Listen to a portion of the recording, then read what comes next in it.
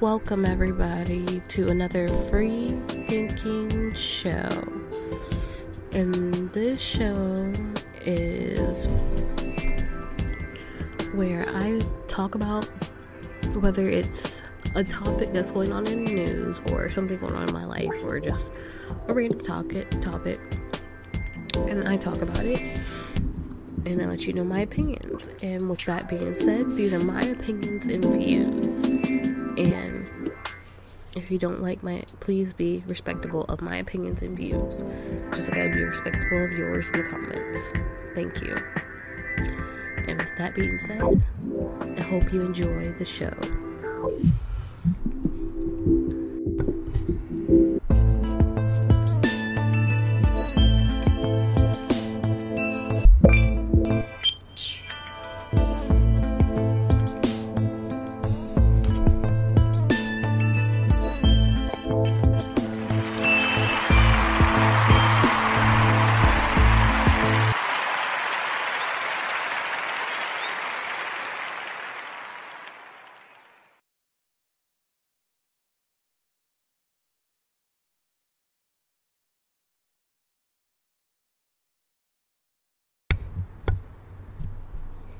Okay, and welcome back everybody.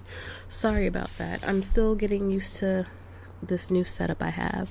Somewhat old, somewhat new. I added something new to it. I kind of like it so far. I like how my voice sounds on it, but speaking of voices, my voice is kind of jacked up because I am still not feeling good.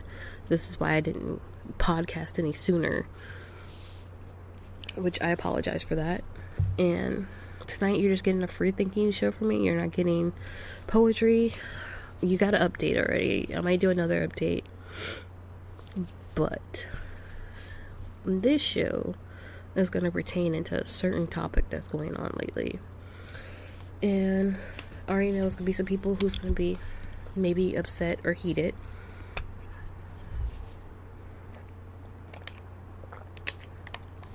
Sorry, being sick and stuff like that. Like I said, if I sound jacked up or anything, it's because I'm sick, and I'm also trying to suck on a cough drop to get through the podcast. But I wanted to at least come on here with something. And with that being said, I wanted to talk about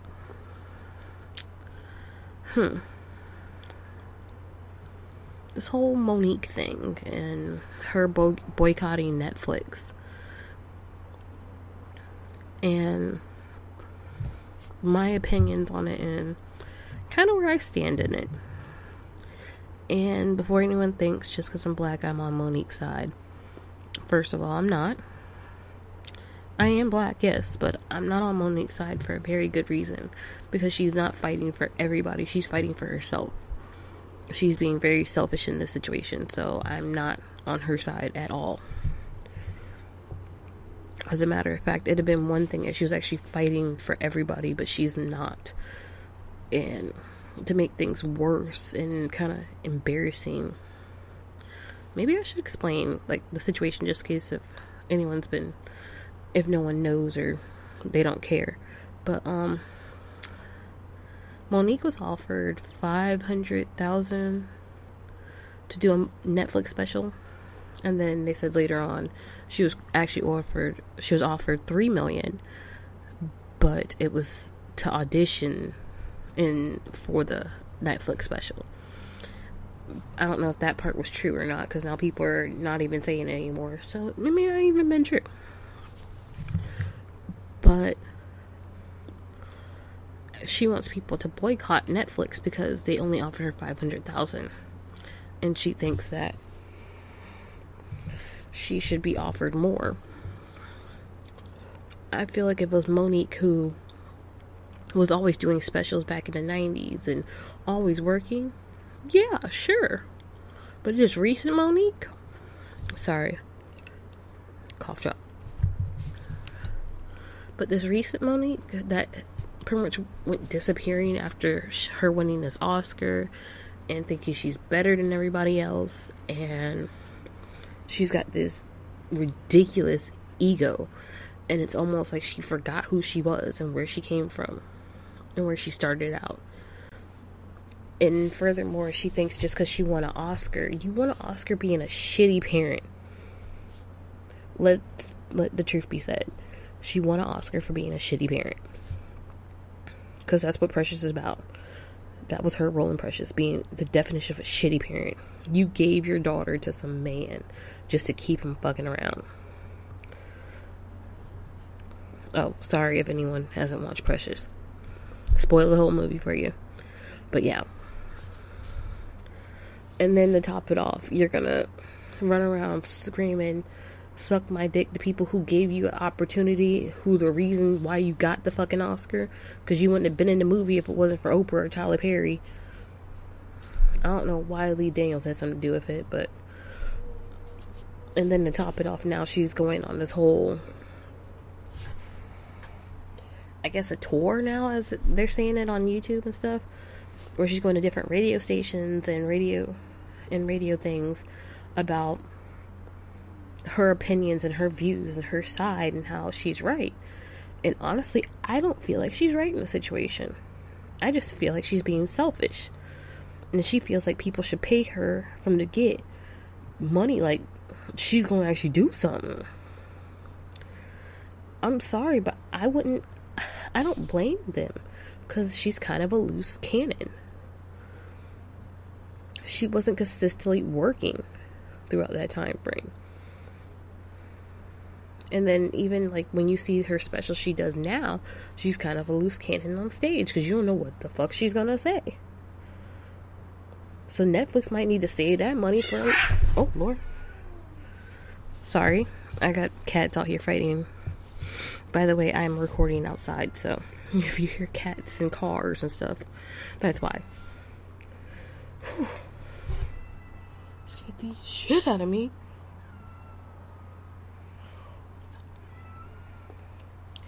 But anywho,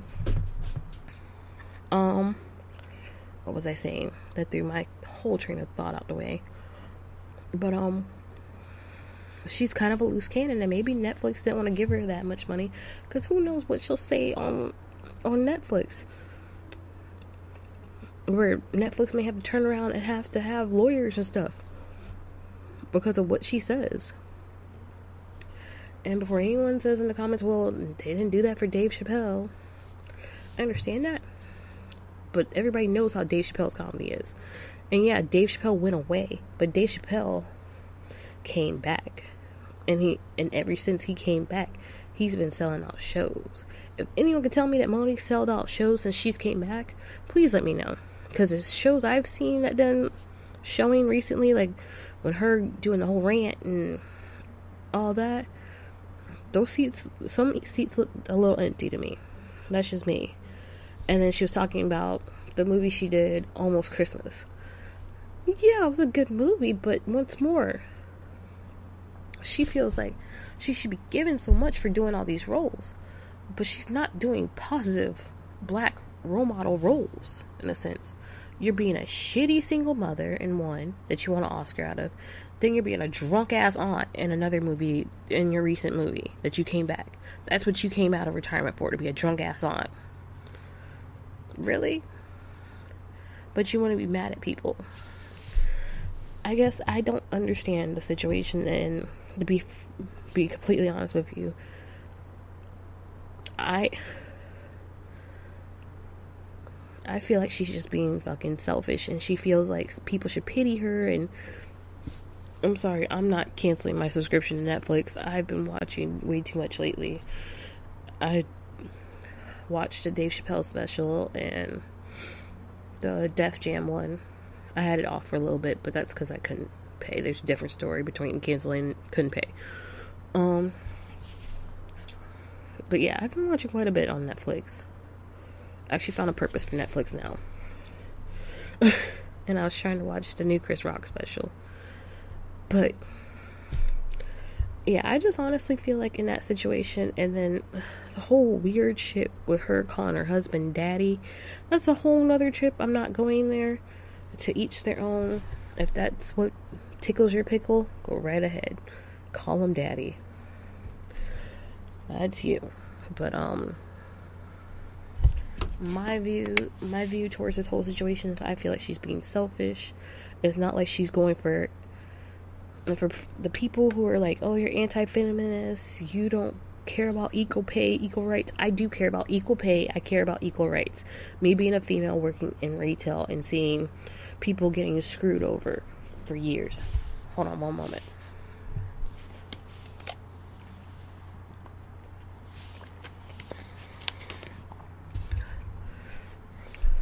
Me working in retail and me working with people who've been screwed for years because someone else can come and get paid the same amount that it took them fucking damn near a decade to get to.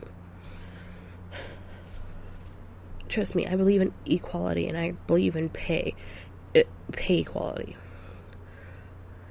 But I also believe in, if you ain't been doing shit in a while, why should one person who's been busting their ass, working constantly, even behind the scenes and everything else, get paid the same amount as the person who just literally shows up one day out of the blue and says, hey, I'm here? I feel like in the same sense, you need to earn those stripes. You need to show that you're worth that pay. Not just, here just to say, hey, I'm here, let me get this check. No. And I feel like some professions, it should be like that. Like, I feel like you shouldn't, I feel like in a sense, it's kind of like giving someone free money.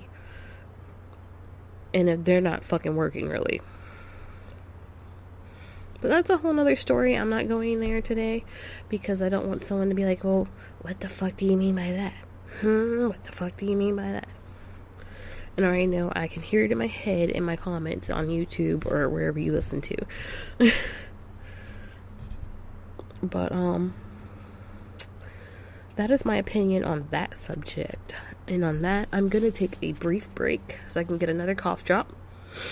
And then we can maybe talk about another topic before I start coughing and hacking out a lung. Give me one moment.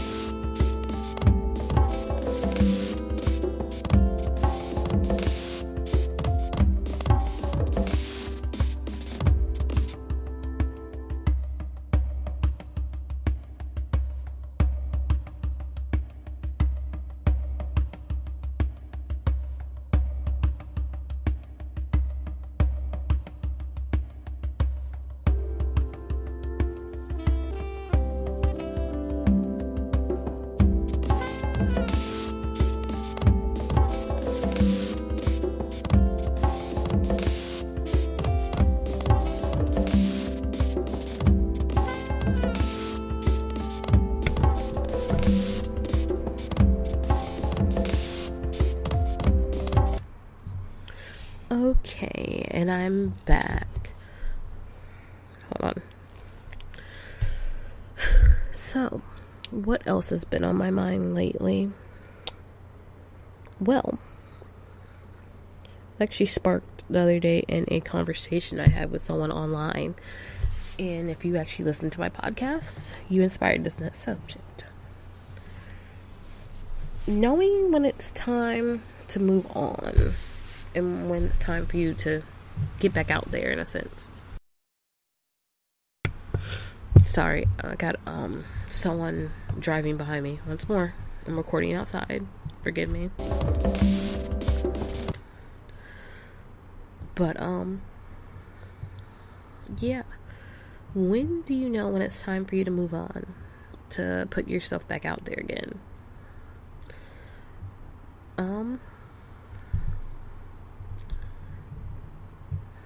Be honest with you, I'm still trying to figure that out myself. But it was someone who was trying to get me to go back out there, try to re-love again. And technically, I haven't been in a relationship for 2 years, according to Facebook, because they keep showing me old memories I don't want to see. I mean, me and the person were cool, but I keep everyone who I'm cool with and we're not good at a distance. So, that's how that works out. And, sorry, that might have been all in y'all eardrums. I am so sorry. But once more, I warned you at the beginning, I am sick, but I am trying to podcast still because I did promise you guys I was going to do something this week. But I'm going to kind of work on this subject a little bit more on my new show I'm going to do on here. That'll be How to Grow. I'm going to take different subjects and show you how I grow from them.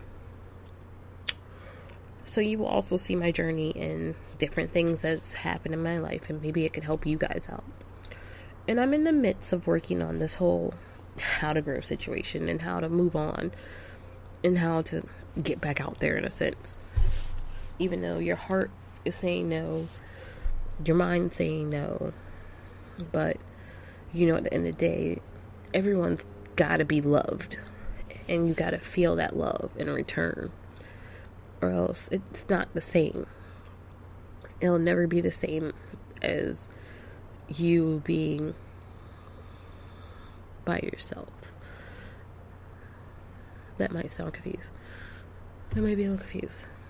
You need to feel that love, because if you don't feel that love, you'll always feel like something's missing in your life. You can be well accomplished. You can have a great career, not a job, a career. There's a huge difference between the two. And you can also have great kids and have the house of your dreams, the cars of your dreams, the phones of your dreams, take world trip vacations, but what is it worth if you don't have someone special other than your children and your family to spend that time with? And me coming from personal experience, it's hard for me to go back out there and try again. And I mean, to each their own. And to be honest with you, it is very hard to do it. I'm not gonna even lie to you.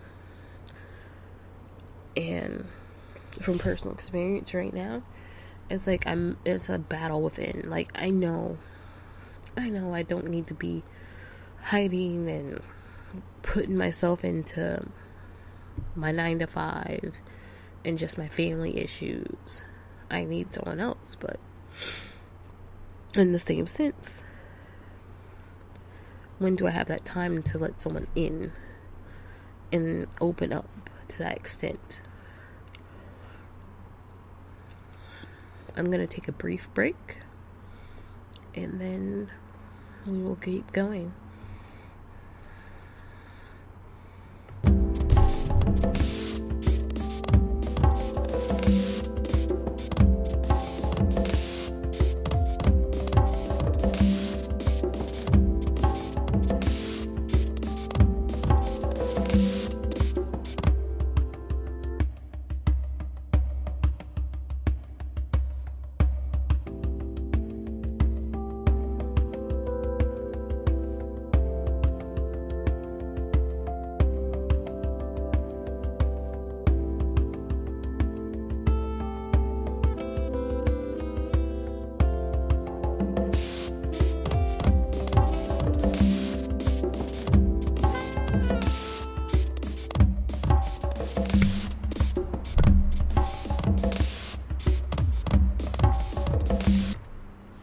Okay, and I'm back.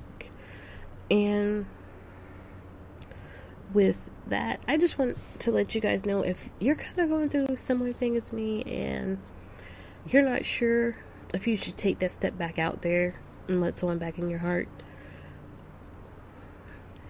I'm gonna say it because I have to tell myself this every day, that you should, but also be cautious at the same time. But don't be too cautious where you don't let someone in, and also don't be so willing to let your walls down right away. let that person, they need to earn your trust just like you need to earn theirs. And with that, I hope you guys enjoy and have a good evening, and I hope you guys enjoy the show. And once more, my opinions and my views are my opinions and views. If you want to leave something, if you're from YouTube or depending on where you're from, because I don't know if you can leave comments on iHeartRadio, which I'm actually, that's another thing I need to say. This show is on iHeartRadio now. So, welcome, first of all. And I hope you guys enjoy this. And also, don't leave negative comments on. If you don't want to hear what I had to say, just don't listen. And with that, and if you guys have any ideals that you want to hear my opinions on, and you're from YouTube or anywhere, you can leave comments. Leave the comments down below. And have a good evening. Sweet dreams.